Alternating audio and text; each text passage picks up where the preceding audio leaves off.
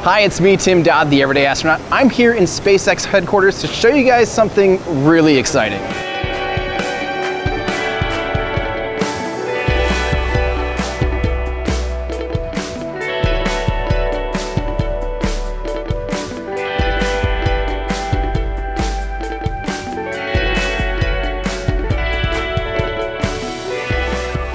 SpaceX allowed us an extremely rare opportunity to actually film inside their headquarters for a chance to check out how they're training NASA's next generation of astronauts for the commercial crew program. Now, they didn't let us just shoot willy-nilly anywhere, but we did get some really cool behind-the-scenes look of some amazing things. In case you missed it, we already gave you a mini tour of SpaceX's awesome spacesuit, but as promised, today we're going to show you a Crew Dragon mock-up, the software trainer, the ingress-egress trainer, and even one of the first Crew Dragon capsules that will have astronauts on board. So first up, let's check out this mock-up. Now, keep in mind, this is just a high-fidelity mock-up to give you a sense of scale. But unlike, say, a concept car, the mock-up looks a lot less cool than the actual flight hardware. Nevertheless, let's hop inside. All right, so I'm here in SpaceX's Crew Dragon capsule. Looking up at the view here, there's a couple touch screens, about 3 of them, and there's very few buttons. This thing looks like basically like a set of iPads, about 3 of them, and then there's only 2 knobs on this whole thing and about 40 buttons or so. This is a very minimalistic design. It's a pretty big change from, say, the Soyuz capsule, and right now where I'm sitting, I don't see the need for any of those poking sticks like they need on the Soyuz capsule. So this is a pretty good look here. It feels great. It's nice to see what this is really going to actually look like in the future. There's a lot more to check out.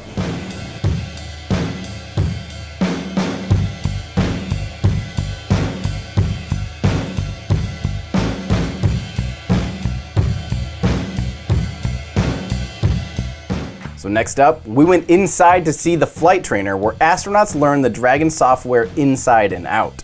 This is actually where the astronauts are training how to ride in the Dragon capsule. I'm going to hesitate to say they're going to fly the Dragon capsule because if all goes well, they're kind of out of a job as far as pilots go, because really this whole thing is autonomous, and all the screens here and all the buttons are basically for information about, they can actually see things like where's the next ground tracking station? Are we going to actually have communications with the ground? So you can see where upcoming, blackout periods with mission control would be. But they can even see things like upcoming events. They can scroll up and actually see a tab of like, oh, we're going to jettison the nose cone here in a second. And they can actually get planning on where they're at in the mission, which is really cool. It kind of looks almost Kerbal Space Program-esque, if I dare say that, where it's as you would kind of expect. It's nice and simple and intuitive. And then there's, of course, manual controls for some of the things that you would want manual control over as a contingency. Because, of course, in a nominal situation, and as we hope to go, the astronauts pretty much just get to hang out. This is their autonomous ride to space. And for the most part, the only reason they're even are trained is as a contingency, because otherwise, this thing is just going to take care of itself, which is a very 21st century way of having a spaceship. I love it. Then we popped over to the ingress-egress trainer, where crew is trained on how to get in, buckle up, and generally move around in the Dragon capsule. And believe it or not, this is how it will actually look. So come on down here. This is actually where crew is really training as well. So this is all real test articles that is currently configured with 4 seats. Obviously it'll fly first on the demo mission, and then the next 2 NASA missions will only have 2 seats. But there is room on the floor. There's a lot of room down there. There's actually up to 3 cargo pallets as well, which is kind of a good thing because you can get multi-use out of it as well. Might as well haul a bunch of cargo while you're putting crew up as well. These seats are not stationary, believe it or not. They actually move up to the screen and to the controls, which is really cool. I know when the Dragon was revealed at first, Elon pulled the screens down, but this is a little different, so the seats will actually actuate up, getting you closer to the screen, which is I never thought of doing that. It's a really cool way to do things. It's got that quintessential stark beauty that is SpaceX, and it's just really cool to see it actually in person, because this is as close to flight hardware as I'm probably ever gonna get. So it's really cool to see it up close and personal like this. And obviously you have, this is the main hatch where they're going to get in and out of from the white room on 39A.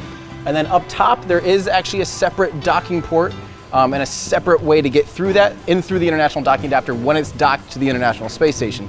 It's really cool to see it up close and personal, and it sounds like the seats are kind of constantly being tweaked and revised even, which is great because they look phenomenal now, so I don't know how you'd improve upon it, but you can really get a sense for what it's gonna be like to fly in this thing. Oh, it's stunning.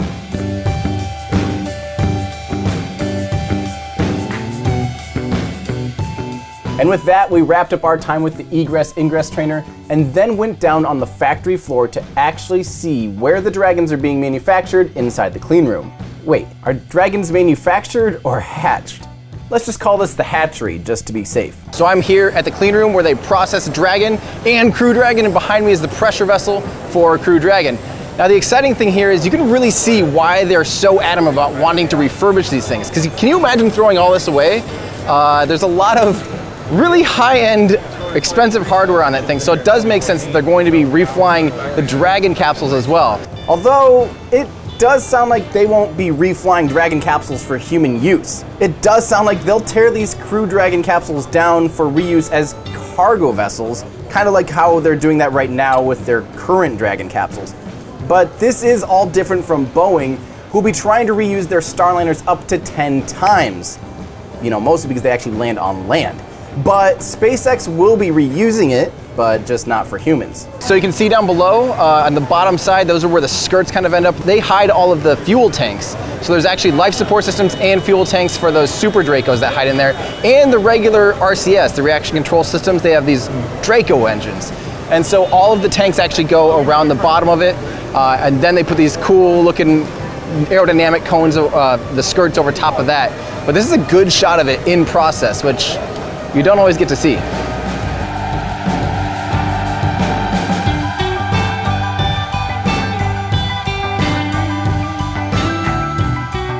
So this is all happening. Finally, we know the first 4 NASA astronauts who will ride the first Dragon capsules. We see the hardware.